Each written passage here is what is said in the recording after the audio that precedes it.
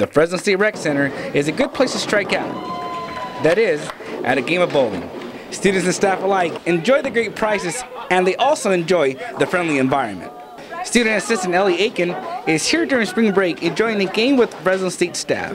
Yeah, I would definitely come and recommend people to come out. It's much less expensive than the other bowling alleys, and it's good quality fun. There aren't crazy people running around. It's a lot of fun. I love it. The bowling alley is open 7 days a week, and games start as cheap as $2.50 for students. Steve Martin is a student at Fresno State, and he comes here to improve his game.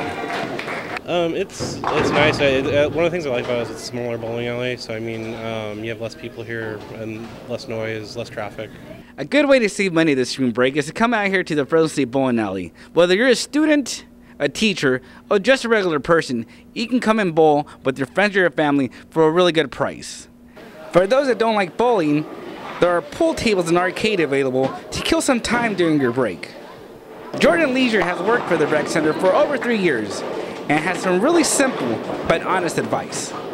You can come out and have fun. It's cheap. It's the cheapest in town. I mean, that's about it. Nate DeLeon, Fresno State Focus.